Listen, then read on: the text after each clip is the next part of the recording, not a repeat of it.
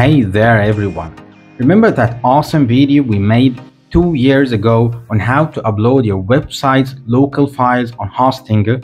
It was such a hit and I was blown away by all the positive feedback and support from all of you. Thank you so much. Now I realize that Hostinger has gone through some changes since then and it's time for an update.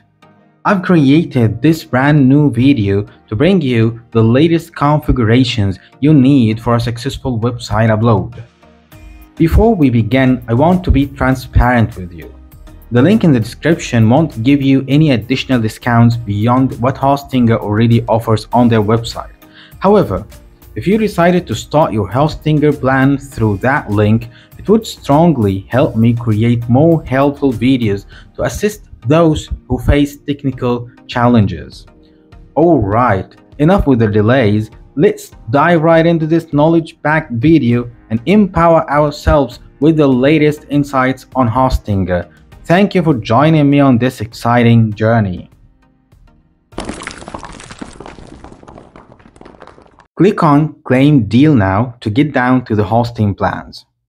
You will find 3 choices and actually there is a 4th choice which is about single web hosting, but it's greatly a big loss since it's only made to support one website and a price difference of $10 saved on the annual plan. For me, I chose the business plan for the following reasons. It has an increased performance boosters, unlike the premium, which will sometimes make you feel like your website is a little bit sluggish. It's actually something I experience myself. As a programmer, I will need more storage for multiple websites hosting, as I sometimes make websites and host them through my business plan. But for you, if you aim for personal use, you won't necessarily need this feature. The business plan also provides free CDN service, but let me tell you that you can overcome that in the premium plan, and if you don't know how, then you better see my YouTube video how to get Cloudflare CDN for free. The WordPress AI tools and caching are very important for me as a programmer. But you really don't need them if you are not willing to try your hand in making your own WordPress website later. I also want to make sure that my websites are protected against any DDoS attacks. And if you want to understand what is that, then look at the description where I have clarified what that could be. It may be a little bit different in the cloud hosting, which I do not prefer you go on with, as it's more suitable for professional websites, crowded servers, and e-commerce businesses where there are a lot that is going on already. So now I'm gonna start purchasing the business plan, and if you will buy the premium plan, then no worries, as the steps are utterly identical. So I'll go ahead and choose the annual plan, and here it will ask me to provide my email and password, so I will go on to do that. Let me now teach you a very cool stuff before you actually pay. So if you are on Microsoft Edge, there is a tool provided by the browser that can catch any available discounts, and it goes like magic. I'll just click on apply coupon on the sidebar if there is any, and I hope you catch yours also. It has saved me like 10% from the price, which is absolutely cool to me. Now I'm going to fill my personal payment details, and you will not be able to see that.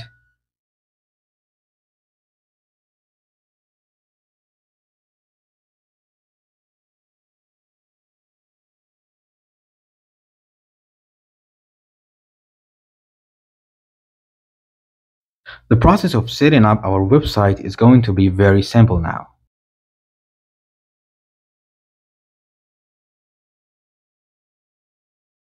There are 3 choices. Either you migrate a website you already have online by another hosting service like Hostinger, to transfer your website from GoDaddy to Hostinger, from HostGator to Hostinger, which we will not discuss in this video.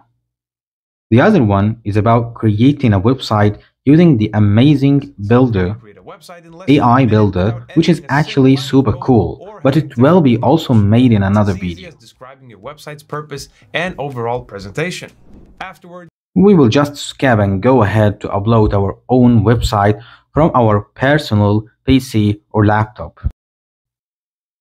As the annual plan comes with a free domain name, then we do not have to purchase a new one, and also to use an old domain that is out of discussion in this video. When you choose your domain name, make sure you do not write .com or .net by yourself, and just choose it from the drop-down list on the left. Yep, the domain is valid, so let's continue. After choosing your domain name, you have to let Hostinger buy the domain on your behalf. So you have to give it your contact details and click the finish registration process. For me, I need to edit some of my personal details before I submit, so I will speed up that part.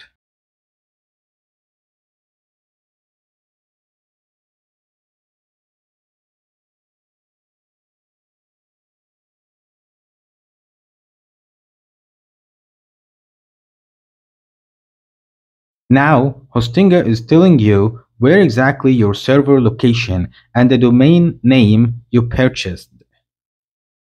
I always like to make sure that the location chosen for my website is the nearest to my location, as this means faster performance.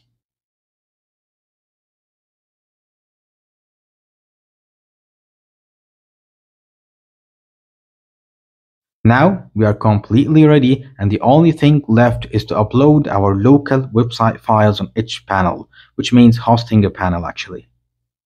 If we clicked on View Website, you will find a kind notification telling you to start uploading your website. We will go to the Control panel where we can manage our website.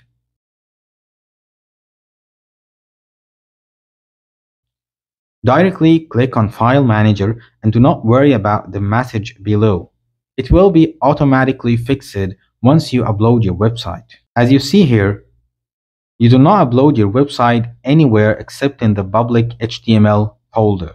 There will always be that file, so try not to delete it by mistake, or maybe you can download it and save it somewhere else. Now I can just drag all my website files from the local folder and directly drop them in this folder, and everything will be alright. But it's greatly recommended to zip all your files first and upload that zipped folder at once.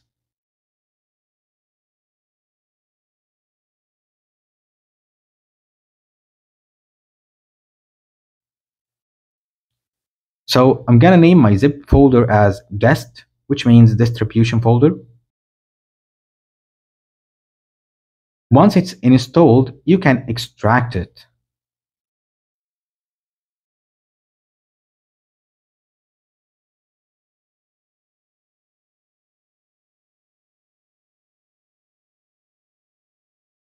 Delete the dest.zip as it's no longer needed. Now, I also need to move all these files out of the distribution folder, as they will not work from here.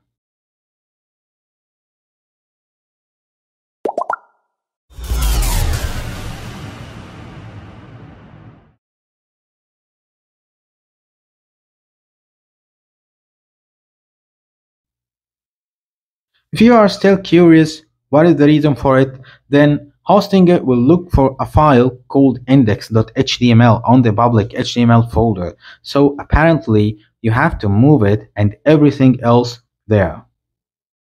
Also, this means that your homepage must be named index.html to avoid seeing 404 page when you try to access your website. So make sure to name your main homepage index.html. Let's now refresh the hPanel and start reviewing our website. And yo, it is working fine. My design is awesome, right? Unfortunately, this will not be enough. If you have multiple subpages linked to your website, like the main menu, links, about, projects, things like this, they will not unfortunately work. Cheer up, the solution is right here. Just add this file called htaccess, which you will find in the link in the description, and you will find it also on Stack Overflow in one of the solutions for this problem. To understand why this problem is happening, I don't want to make this video so long, so you will find that too in the description below.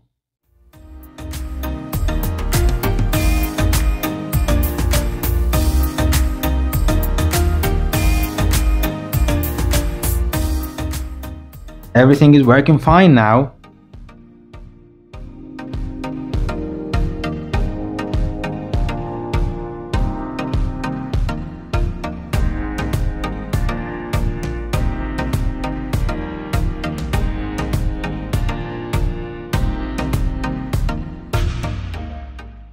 Thank you a lot for watching this video. If you subscribe, we will be discussing a range of hosting updates, so keep your bell ready as we may knock on your door with more useful tips on hosting.